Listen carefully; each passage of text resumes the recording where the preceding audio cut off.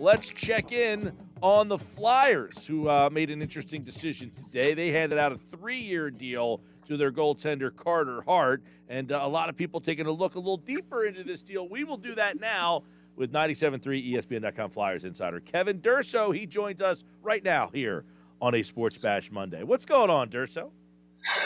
What's going on, Mike? How you doing? I'm doing good, man. The Flyers squeaked into the day here today. It seemed like all these other things are happening, and here are the Flyers making a little bit of news today. And I would classify this as pretty interesting news, considering Carter Hart is probably the most important player on the team. He signed a 3-year, $11 million contract today with the Flyers. Struggled last year. What do you make of this deal? Who wins out in this one?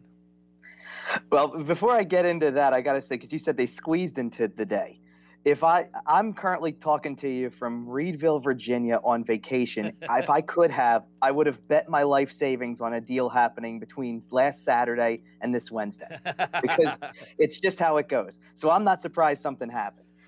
Right now, probably Carter Hart wins the deal more than the Flyers do, given last season. But I think that this has the potential to be a win for both sides, especially if Carter Hart gets back to the level of play that we have seen from him in the past.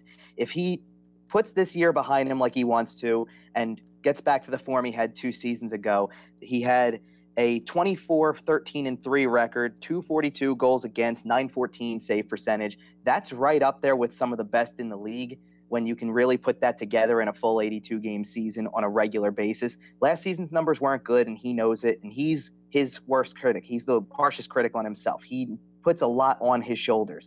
And he just talked with us a few minutes ago and basically said he took a month off from being on the ice, took a month off from everything around the game, and took some time to clear his head a little bit, and that might help him moving forward. So for now, certainly the cap hit doesn't look great in comparison by some of the other goaltenders out there who have signed deals coming off of their entry-level deal who have gone on to be greats in the game.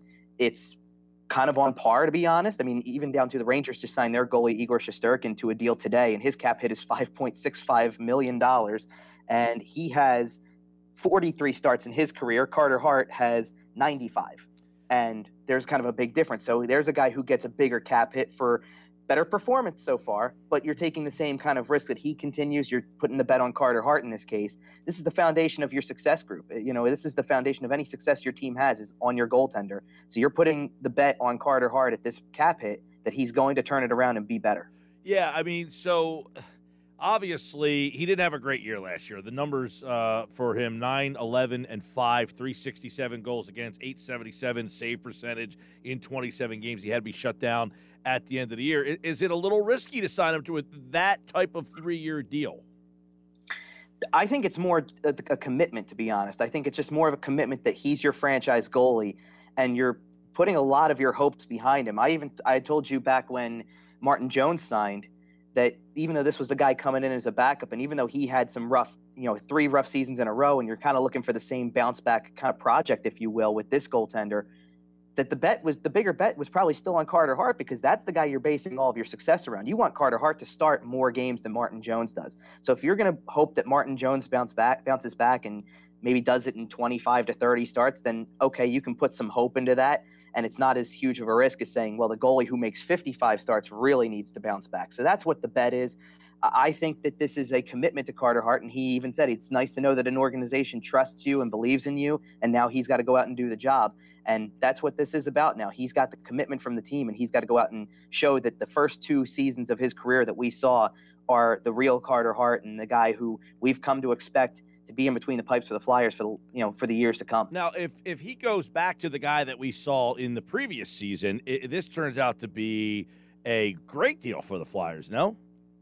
Oh, absolutely. If he bounces back to that form, then absolutely. And there's been an emphasis this entire offseason on giving him probably more of a support system, better defensive coverage, more structure in front of him. That's what they had 2 years ago. They had defensive structure. They had veteran leadership. They had guys playing for each other. The room was really tight. They were a fun group to watch, and that's why they had success. And Carter Hart's numbers just kept getting better and better because of that. And then last season, you watched all of it disappear. No structure. One guy on the defensive side leaves, and leadership's gone, and it seems like accountability's gone. And all these other things that go in the way of things. And big part of it too was Carter Hart's confidence kept taking hits, and because of that, his performance continued to suffer as a result. So now I think you set yourself up for hopefully giving him a better team in front of him, so he can do what he does best and not have to try to be, Superman in goal basically and do it all, and can just focus on his job and trying to make routine saves and make it much easier on himself, because that's how he built the foundation of what he's done in those first 2 seasons of his career as opposed to this last one that we just saw. Yeah, I mean, you look at what happened to him last year, a little bit of it, I guess it's twofold. Some of it has to do with the fact that the defense in front of him was not very good. Do you think that is the bigger reason why the numbers were what I read just a moment ago?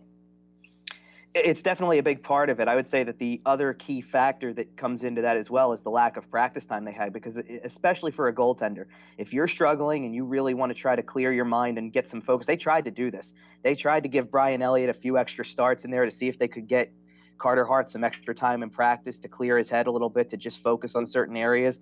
And they ultimately had to throw him back in 2 starts later, because that's the way that it kind of went with having Brian Elliott as your starter. Now they're going to try to give him, not only that, and he cited too in his press conference, they're going to have 6 preseason games, which they did not have last season. They're going to have a full 3-week training camp. They're going to have a lot of time to get ready for the season and kind of get all of these things worked out. He's having, by his account anyway, an excellent offseason in terms of working on some areas and trying to just get more ice time. I think that all of those things played a factor. He's not a guy for excuses, so he's not going to sit there and tell us that all of that was the problem, but I think that that was a key problem for him. And now these reinforcements on the blue line, in addition to all of the other things that come into play now that they're kind of going to go back to more of a normal season structure, should certainly help him. Yeah, I guess the improvements that they have made in front of him, right, should help him get him in the right direction. Yeah, and like I said, this is very clearly them backing Carter Hart at this point. They're not saying, look at last season and we've got to find a new solution there too. I mean, if that was the case, they probably would have signed somebody who challenges him even more than Martin Jones does as a starter. I don't think they did that, even though Jones would like to compete for some starts and Carter Hart's welcoming the competition. I don't see it that way. I see there is a clear 1-2 in this case. And by doing that, you've made changes that reflect that he's your franchise goalie and put more emphasis on getting him help. And I think a lot of these veteran guys and these leaders we've talked about, Cam Atkinson at the forward position, who plays a really strong penalty kill game, which can only help Carter Hart on the back end there. The other defensemen, Ryan Ellis, Rasmus Ristolainen, Keith Yandel, these guys collectively are at least new faces. And I know we've talked about Ristolainen before as kind of this polarizing figure when it comes to defensive play, but the other two certainly can, as veterans, can just help calm him down a little bit or help him stay focused on the task. And they're all, by all accounts, they all can move the puck pretty well. Yeah. So they can do some of that things where it maybe helps them defend less, as Chuck Fletcher said, defending less and maybe keeping some things out of their own zone. So this way, the workload isn't too overwhelming for Carter Hart. It's not drastically overwhelming where he's got to face this wealth of shots against and he's not making saves, because, the save percentage just evens itself out after a while. When you're making 88% of your saves and facing 35, 40 shots a game, you're going to give up 5 or 6 goals. That's just the way the math works. So hopefully they can get back to what they had 2 seasons ago, which was they were averaging giving up maybe 25 shots a game, something in that range. You give up, you make 90% of your saves, you're giving up 1 or 2 goals a night, and that's it. And you have a great chance to win every single time when that happens. Now, Carter Hart said today that they have targeted certain areas where he needs improvement. He didn't want to say where they are, but where are they? Well, glove hand side would be one of them for sure, because he got beat to the high glove an awful lot last season. I wouldn't be surprised if part of it is also just working on some things in his structure in general, maybe just closing off some of the small gaps that he's able to leave sometimes that shooters can take advantage of. Maybe it's things under his blocker arm or under his glove arm, the 5-hole. You could work on a lot of those areas. I don't think he has a particular glaring weakness outside of that glove hand that was really on display last season. I mean, pretty much everybody knew to start targeting it after a while, and that's how they were scoring at such a clip. But I think that he could work on pretty much just about everything, but that's definitely one of the areas I would say that he targeted specifically. All right, so what is now left to do for the Flyers this offseason? There are more moves up their sleeves, or are we kind of looking at a finished product leading into training camp?